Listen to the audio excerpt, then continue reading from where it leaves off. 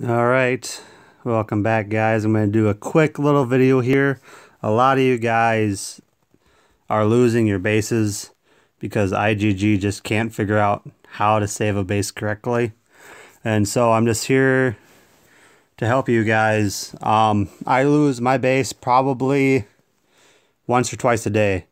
I do go around and I mess around with bases a lot. I move stuff around and it always gets lost on me. So here's what you're going to do. You're going to need to set aside about a good hour to do this. But once you do it, you're going to be fine. Now, you need to set up all three of your bases. Need a good HBM base, obviously. And then a hero trial base. This is the one I'm using. I got hero bases out to the side a little bit more. And then the third one is a Guild War base. I got my hero bases inside just a little bit more. So what you do is you build a base. You go here, you build it on number 3, save it to the cloud, right? Boom. And then right after that, build your HBM base, save it to the cloud, all right? And then build your Guild War or your hero trial base, save it to the cloud, okay? You want to do all this in one shot, one go, and then you'll probably notice if you ever switch bases from a Guild War to a hero trial to HBM, you're probably going to lose it.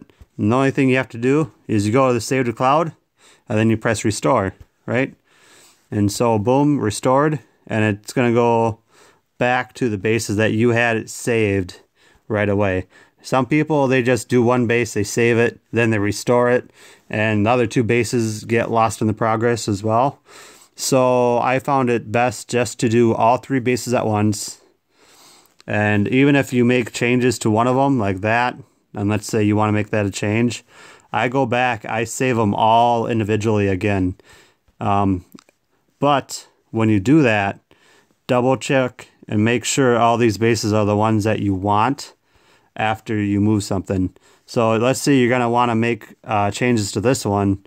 Make sure you go to 1 and 3 and make sure those bases are actually different. If not, you'll have to restore it again, okay? After it gets restored, you check them out, they're good to go.